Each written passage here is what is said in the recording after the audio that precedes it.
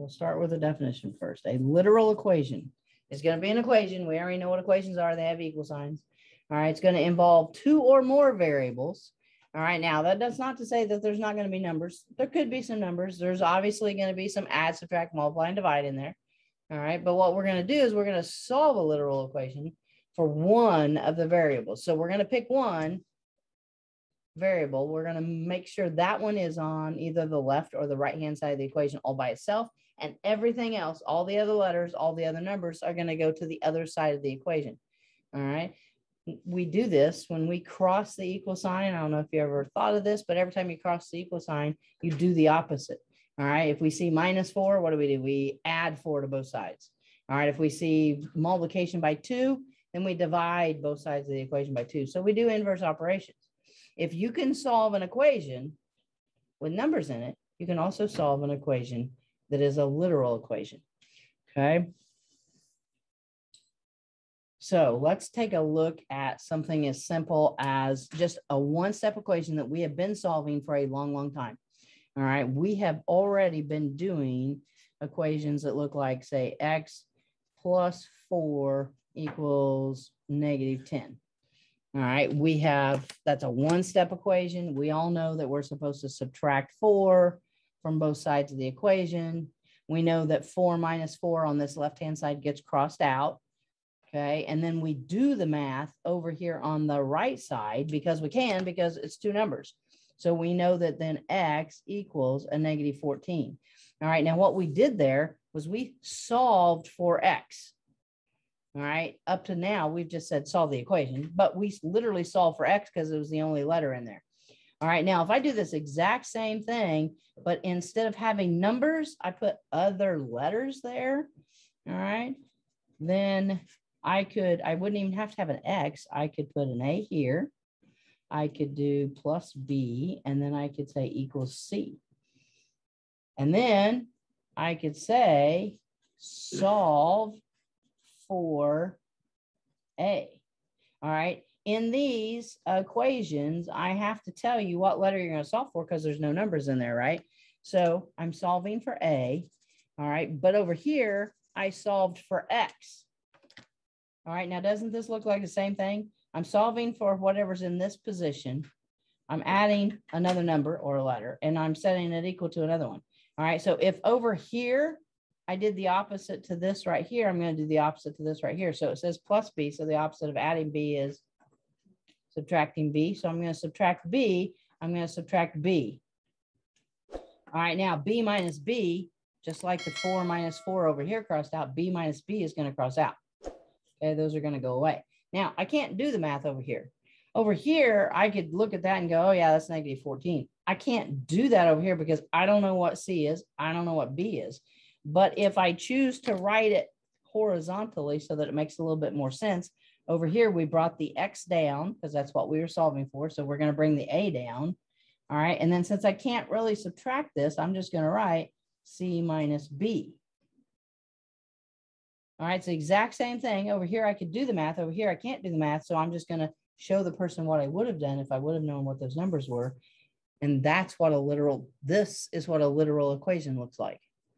All right. So all of the things that you already know how to solve, one-step equations, two-step equations, x on both sides. All right. All we're going to do is maybe replace them with all letters. I wouldn't have to have all letters in here. I could have had, that could have been a number. That could have been a number. I could have put something in front. All right. But we're going to do the exact same thing we've been doing. There's just going to be lots of letters and lots of numbers. Okay. All right, so let's go up to a two-step equation. All right, let's look at something like a 4a plus a y equals an m. Okay, and then let's say it says solve for a. All right, so I'm solving for this right here. All right, but doesn't that kind of look like a two-step equation that we have done in the past?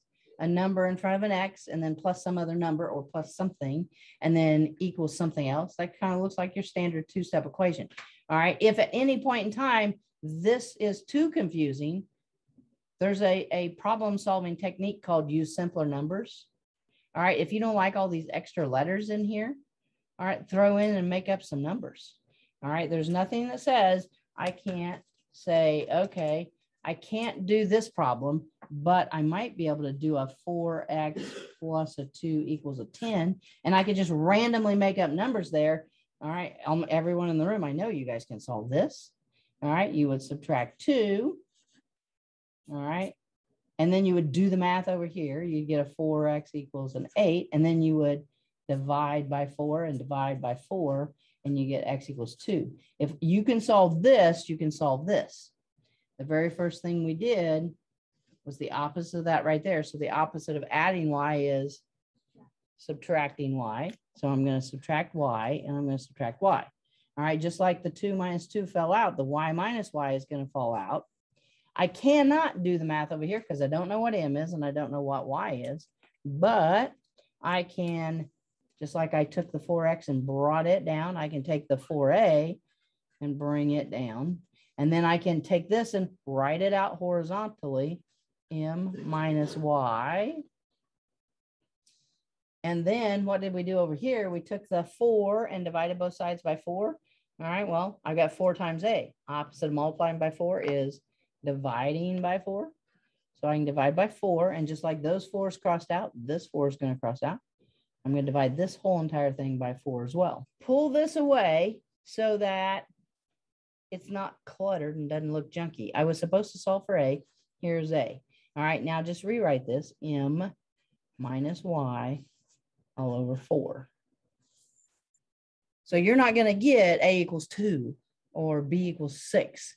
All right, you're going to have weird looking answers, okay, that maybe doesn't make any sense to you. All right, my suggestion is if you have anything over here and you don't know how to solve it because it's too many letters, too confusing, replace all the extra letters with some numbers and then see if you recognize how to do it when there's plain numbers. All right, that's a problem solving technique called using simpler numbers. Okay. All right, so that's what a 2-step equation looks like. All right, let's throw in one that might have a fraction in it. All right, let's go ahead and put the solve for on top. Let's put solve for h. Now I'm going to put a capital A in this one. 1/2 BH. All right, so we have not really addressed capital letters versus small letters. Okay, if it is a capital letter in the problem, you have to keep it a capital letter. So when you're putting answers in Math Excel, you're going to have to pay attention to that and use caps. Okay, if it's capital letter, it stays capital. If it's a smaller case letter, it stays smaller case. Okay, now this says solve for h. Okay, so I'm solving for h. All right, but before I do that, if I just look at this, capital A from middle school usually meant what in geometry? Capital A was area. Yeah, 1/2 base times height. All right, area of a triangle. Okay, so can they give you a formula that you recognize? Yes. All right, so the first 2 examples I did were just random letters. They didn't mean anything, but this one is the formula for the area of a triangle. All right, I can solve it for h. All right, now let's go through. All right, let's do one thing at a time. This is 1/2 being multiplied by the b being multiplied by the h. All right, when there were fractions in here, what did we do? We multiplied by the denominator, or we multiplied by the reciprocal to get rid of the fraction.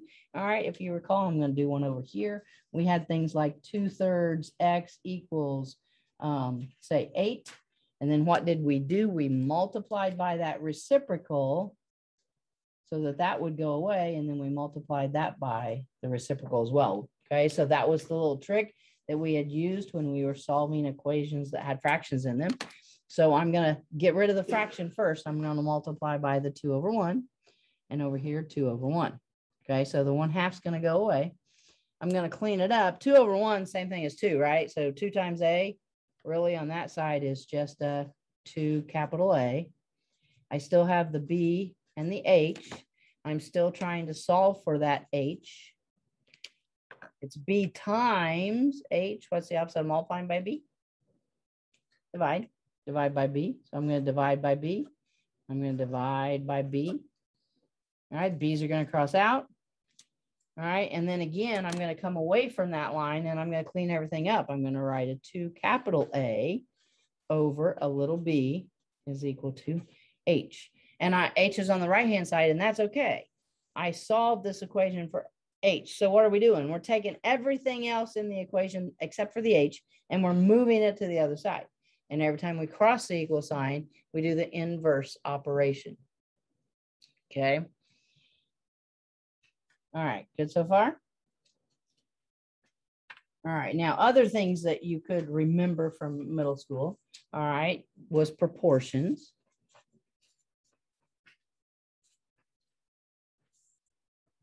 Okay, proportion was what? Two fractions set equal to each other, right? Like, so you did ones that were like, maybe say 2 over 3 is equal to x over 15. And then they asked you to figure out what x was. All right, well, most of you could just look at that. What's x going to be in this one? Yeah, that's going to be 10. All right, however, when you couldn't figure it out, I'm hoping that you were taught to do something called cross multiply down. All right, which I don't know if you were or not, but there's this thing called cross multiply down. All right, I draw the little arrows like that. I wouldn't expect you to draw the arrows on your paper all the time, but I'm just showing for demonstration purposes. 3 times x is 3x, so I can write a 3x down. All right, 2 times 15 is 30. And then what do I have right there? A one-step equation, which I can now divide by 3 and divide by 3. 30 divided by 3 is 10. We already knew the answer was 10. However, if it wouldn't have come out even, then we would have needed to do this cross multiply down thing. Okay, so cross multiply down. So if you've never seen that, that's an easy way to do that. Now, why did I introduce this? Because I can have a literal equation that looks like a proportion. All right, so a literal equation that looks like a proportion. And instead of having just one letter, I can have 4 letters. Okay, so I don't know, let's do an M over an A equals, let's do a C over an N. But it looks like a proportion because it looks like 2 fractions set equal to each other. 2 fractions set equal to each other. All right, let's say we are going to solve for M. Okay, I got to make that up every time. Whatever letter I want to solve for. All right, so I'm solving for this letter. But since I don't know what any of the numbers are, like over here, we could just look at that and go, oh yeah, x is 10 because we can see the numbers. I can't do that here because they don't make sense and I don't know what the numbers are. So on this, I have to cross multiply down. So when I multiply this way, A times C, just going to squish them together because they're 2 letters. So I'm going to write an A and a C. All right, when I cross multiply down this way, then I'm going to take the M times the N, squish it together. Okay, now I'm still trying to solve for this M. I need M by itself on one side of the equation. All right, well, the M is being multiplied by N. Opposite of multiplying by N is dividing by N. So if I divide by N and I divide by N, those 2 N's are going to cross off. M then is by itself on the right-hand side, which is what we want. Okay, so over here on the left, AC over N, all lowercase letters, all right, is equal to lowercase m. So any type of equation that you have seen up to this point, all right, we can do it as a literal equation. It can have all letters. A literal equation can have letters and numbers as well. Okay, let's do another pretty common type of equation that we have done in the past. All right. Everybody good so far? No questions so far? Okay. All right. So let's look again at the kind that we have already done. All right. We have done questions like x minus 3 all over 5 is equal to, say, a negative 10. All right, we've done equations like this. This is not a literal equation. This is just a regular equation that we're solving for x. All right, we focused on this as we've got a numerator divided by 5. So the first step has to be multiply by 5 because we want to get rid of this fraction on this left-hand side. So multiply by 5 and multiply by 5. That makes the 5's go away. It makes that fraction on the left-hand side go away. So x minus 3 equals negative 50. And then that's just a nice little one-step equation where we add 3 to both sides. And again, this is one we've done in the past, so not a literal equation. We get down to what? An x equal a negative 47. So we were solving for x. Okay, if I turn this now into a literal equation that looks like the exact same thing, I might have an a here and then minus. I could even have a number. Let's go ahead and put a number in there. 7 all over a c is equal to an m. And let's say that we're going to solve for a. Okay, I set this up exactly looking just like this. This is x, and we solve for x on this one. Over here, we're going to solve for a. All right, they should look very, very similar to you. This is what we're solving for. And then I'm subtracting a number. I have a letter on the bottom equal to another letter, but that's okay. So if my first thing over here was to multiply by what I was dividing by, I'm going to do the same thing over here. So what am I going to do both sides? Times it by c. Yep. So I'm going to times a c, and the c's are going to cross out over here. And I'm going to times it by a c here. Now, usually I show the dot up here on this step. All right. Just like I showed the dot here. But then over here, we did the math. Over here, when I rewrite this, I'm going to drop that dot because that's kind of tacky. I'm going to bring down that a minus 7. And since I know multiplication of letters just means squish them together, I'm just going to do an MC. Okay, we're solving for that a. Okay, so what do I do to both sides?